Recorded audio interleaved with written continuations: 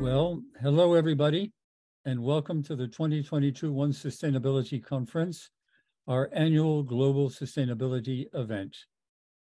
We now have the pleasure to welcome and introduce Jim Bardia, the inventor and patent holder of wind and solar tower, and Jim will tell us more about zero emissions and EV charging. Jim, I hand over to you. I want to start by thanking you, James, and Stelios for and the whole team at One Sustainability for creating a platform that permits open discussion on a variety of climate mitigation subjects. Also, I'd like to thank each and every one of you for taking the time to listen, and especially for having an interest in advancing society and working toward maintaining a planet that can prosper and provide a habitable environment for future generations. Today, we will look at a series of facts on air pollution.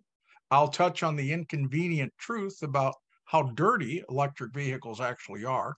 Then I will show you how my invention of the wind and solar tower can provide emission-free charging for EVs, an application well beyond its original mission of bringing electricity to off-grid populations around the world.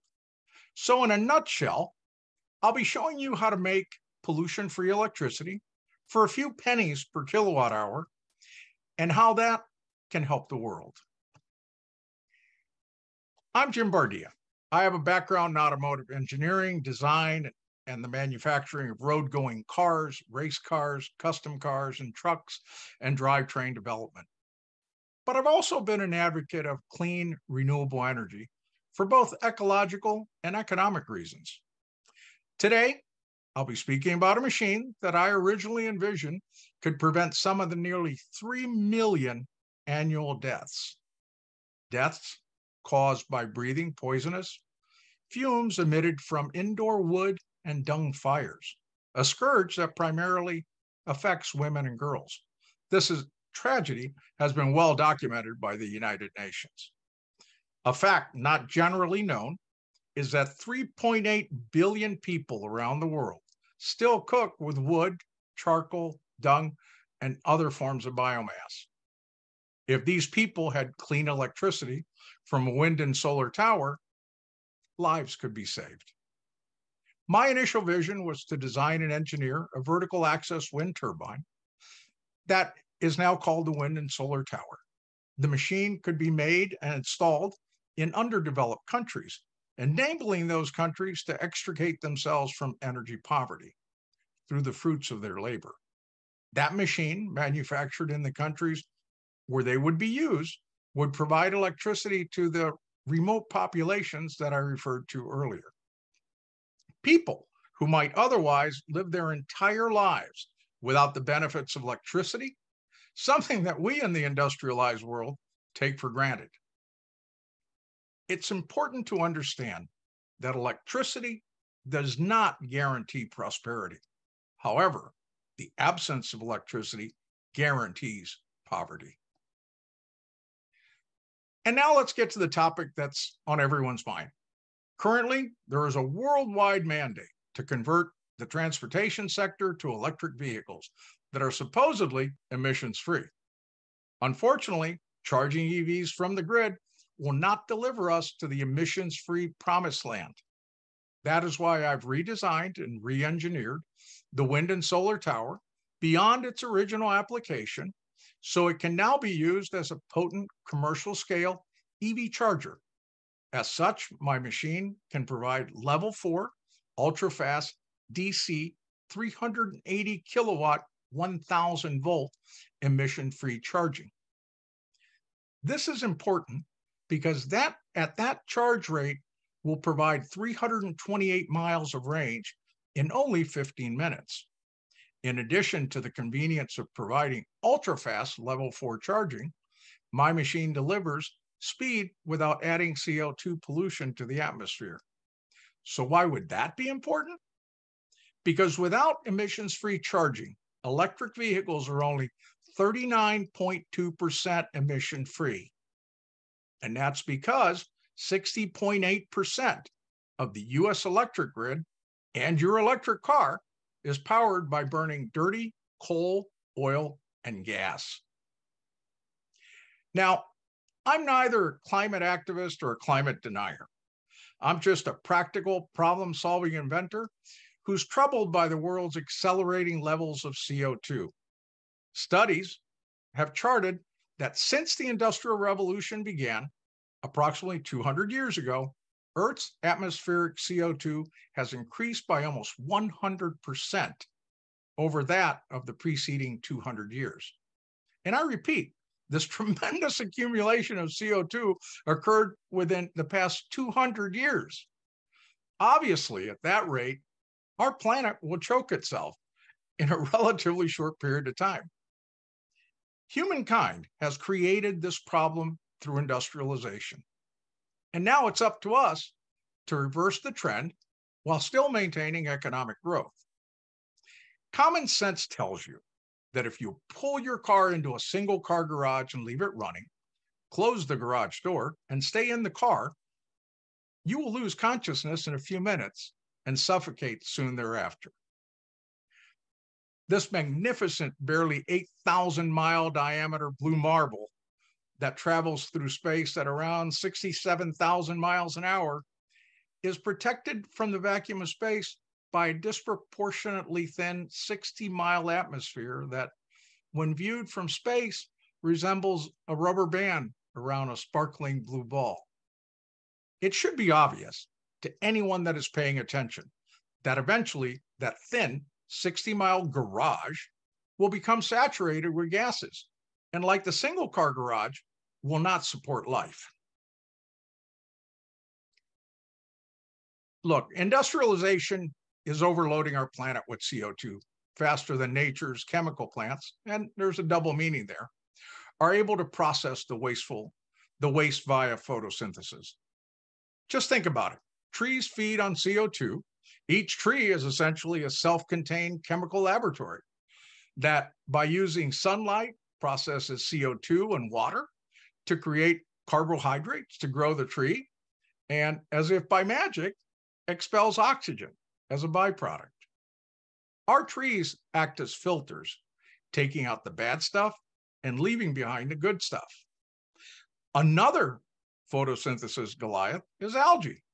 These sunlit energized laboratories that range in size from microscopic cells to 60-foot long kelp also generate oxygen. However, the capacity of all of these amazing natural CO2 processing plants is being overwhelmed by the CO2 emissions that we generate. This chart shows that CO2 averaged around 280 parts per million for over 9,000 years, and then shot up to 420 parts per million in only the past 200 years. Experts predict that if left unchecked, CO2 concentrations in 2075 will be double that of the pre-industrial age. One of the reasons that I'm here is to talk about fire. I would say that harnessing fire is probably the first megatrend. Taming fire millions of years ago actually domesticated what had been a destructive menace. Suddenly, fire made cooking, heating, and illumination possible. It also provided security and was later used to create early tools from stone and then from metallic ores. The bottom line is that when early humans began exploiting the power of fire to improve their lives, they began altering the Earth's ecosystem by adding harmful emissions. This trend has grown for millions of years. Look, our planet has its natural filters, but they're not sufficient to overcome the changes caused by humans. We're victims of our own success. Let's look at population growth. Homo sapiens have been too successful for our own good. Population growth is rocketing. For most of human history, there were fewer than 1 billion people on the planet. During the time of the agricultural revolution, around 10,000 BC, there were only 5 to 10 million people on Earth, a number roughly equal to the population of a modern metropolis. With enormous amounts of cheap energy at its disposal, Earth's humans population has doubled from 1 billion in 1800 to 2 billion in 1930, doubled again to 4 billion in 1975, and doubled to 8 billion today. Estimates are that at current rates, the Earth's population will reach 15 billion by 2050. So let's talk about the different types of energy.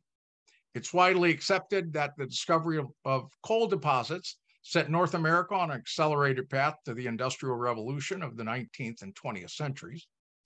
This socioeconomic advantage provided by coal-fired steam engines, steamships, trains, and construction machinery greatly advanced industrialization and improved quality of life.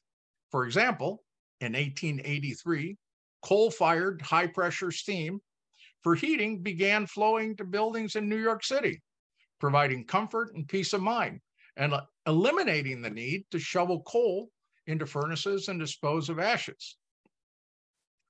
The convenience of heating one's home without doing any physical work and not producing soot did not obviate the fact that the soot, ash, and pollution were now being emitted at a steam plant that was out of sight and out of mind. Let's look at oil. Although oil was first discovered in China in 600 BC and transported by bamboo pipelines, its use didn't flourish until the discovery of oil in Pennsylvania in 1859 and later in Texas.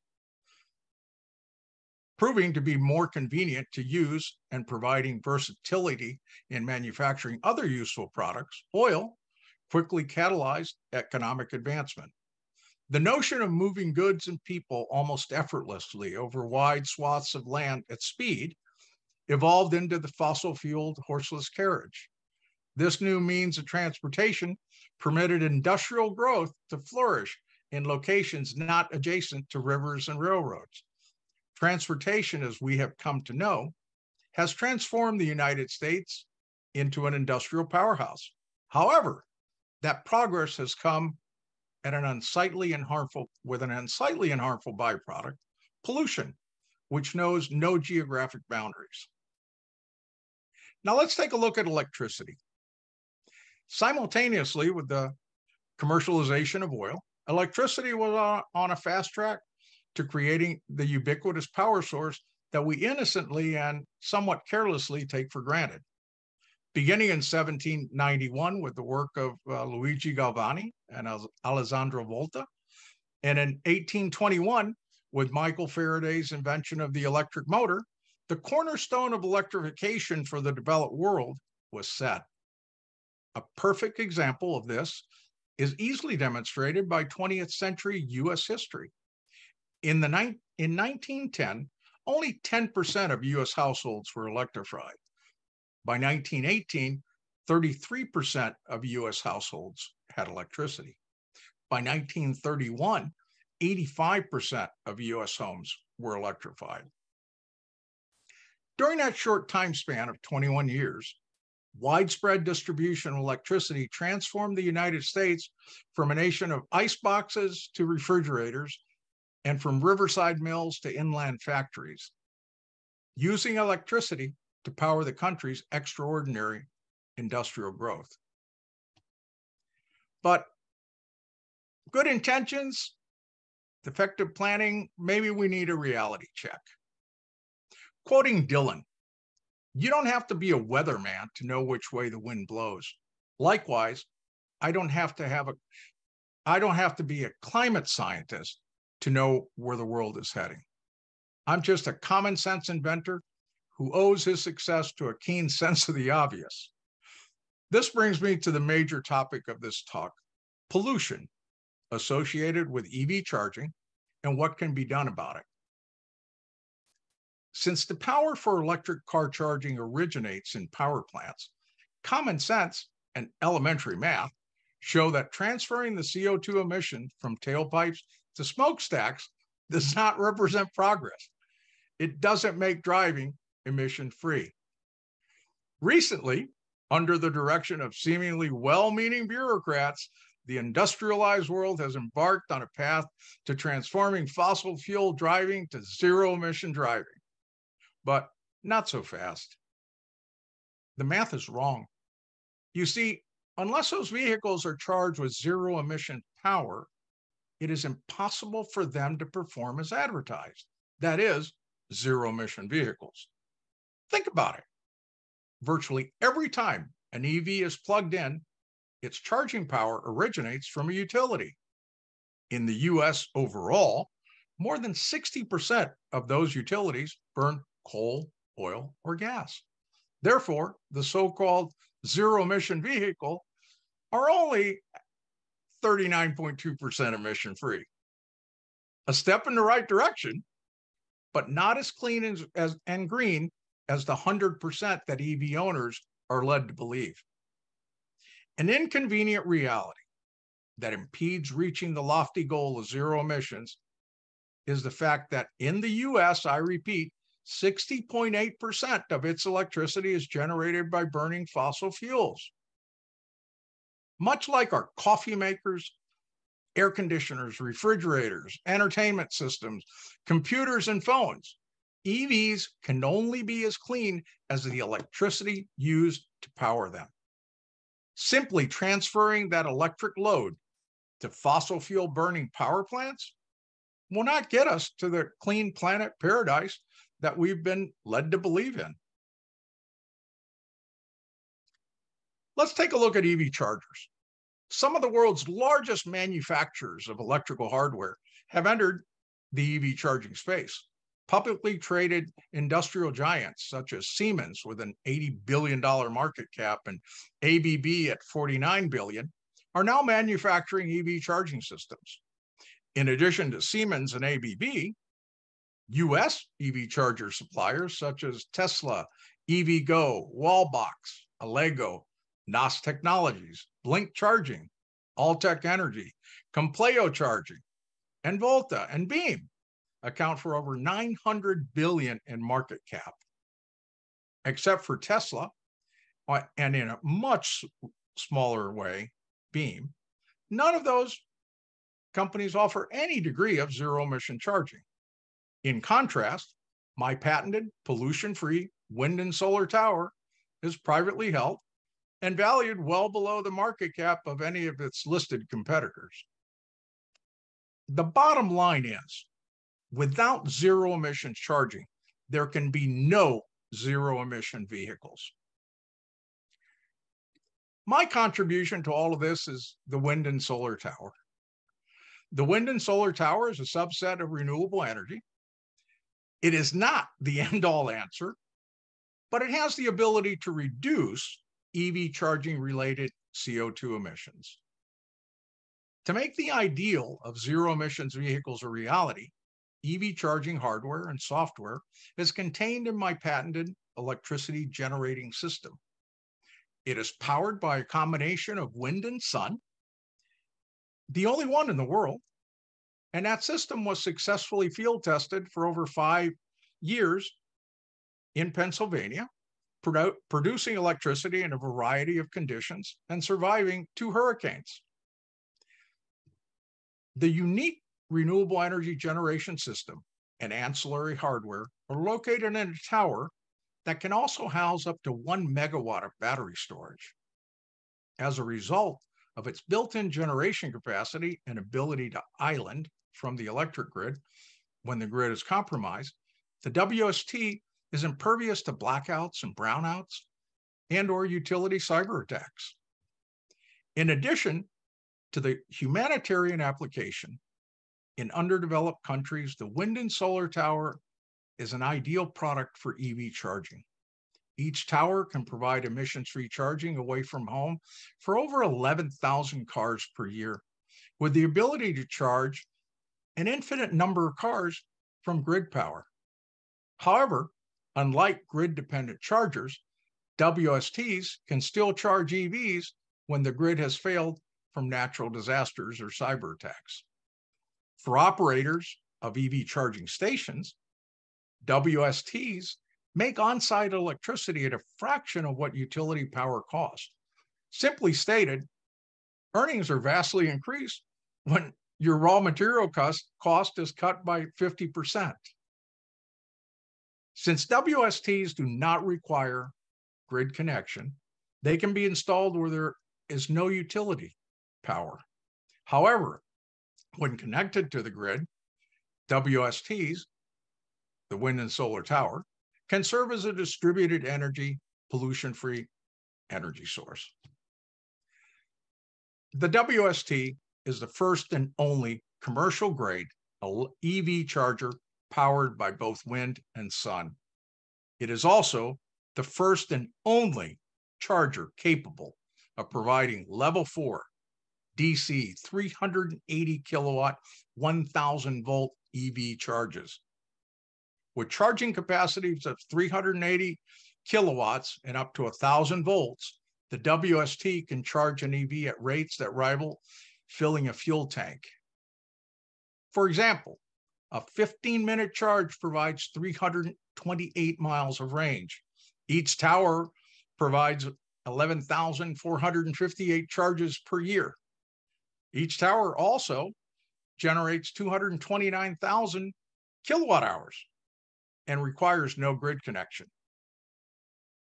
From an environmental perspective, each tower prevents 292,000 tons of CO2 from entering the atmosphere. This is significant because, like I've said before, 60.8% of electricity that powers EV chargers is created by burning coal, oil, and natural gas. Also, each tower provides enough electricity for 782,000 miles of emission-free, pollution-free, zero emission driving. I'm going to touch on a couple of other advantages here, which is the wind and solar tower is the only EV charger that actively averts climate change by using wind and sun to generate electricity. The wind and solar tower produces pollution-free electricity on site. It also generates extraordinary income streams for operators in the form of carbon tax credits and wind production tax credits. The cost is extremely low, produces electricity at a levelized cost of energy of only 4.25 cents per kilowatt hour, which is less than what anyone can buy electricity from a power company. And with subsidies, WSTs produce electricity at an LCOE of 0.8 of a penny. So that's less than 1/10 the cost of other EV chargers. Also, wind and solar towers protect operators and customers from blackouts and brownouts. Look, worldwide socioeconomic progress is a double-edged sword. CO2 emissions are a worldwide problem that cannot be solved by any one country. For every benefit that civilization and industrialization have given to the world, there is a corresponding downside. Today, you've heard me talk about increased CO2 saturations, and I assume that you've heard that from other sources. With that in mind, I ask you not to take me at my word, but to read the science, to gather enough information to be able to make your own judgment. My 100% emission-free hybrid power station is but one way, just one step toward averting climate change. I hope that I have convinced you that EVs cannot be green unless and until the power used to charge them is green. Thank you. Well, thank you very much, Jim. That was extremely interesting and brought a lot of insights. I would like to understand the system better. I just want to ask you a couple of questions. Sure. What happens if you're charging in a location like that in bad weather? No sun, no wind. So how does it work when you have to deal with bad weather and trying to charge your cars? Well, actually, the wind and solar tower comes standard with 120 kilowatts of battery storage, but it has the capacity to contain up to a megawatt of batteries. So in other words, even if it's bad weather, there's enough stored energy there to help it continue working. That's correct. Yeah. And if you're comparing, solar panels and wind towers to this, how much more energy do the two together produce compared to the usual solar panels and wind towers? Well, I mean, there's no magic, there's no secret sauce to solar panels. Solar panels, for the most part, unless you get into the ones that are used by NASA and things like that, make a specific amount of electricity per square foot. In our case, we have over 1,500 square feet of solar panel. But what's more significant about our solar panel is the simple fact that we have the world's only self-cleaning and self-cooling solar panel. And you might ask, well, what's that has to do with anything?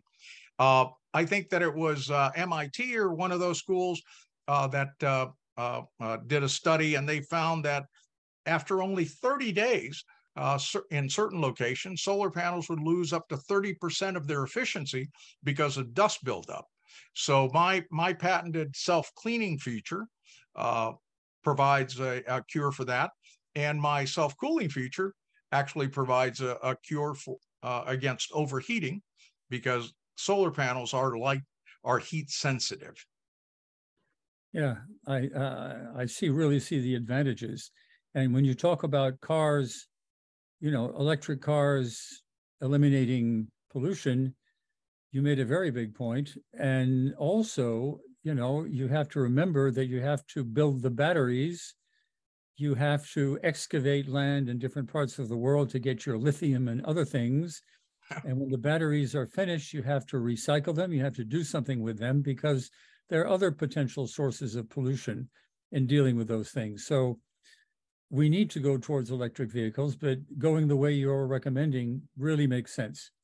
So I thank you very much, and look forward to learning more and seeing you again soon. Likewise. Thank you so much. Thank you very much.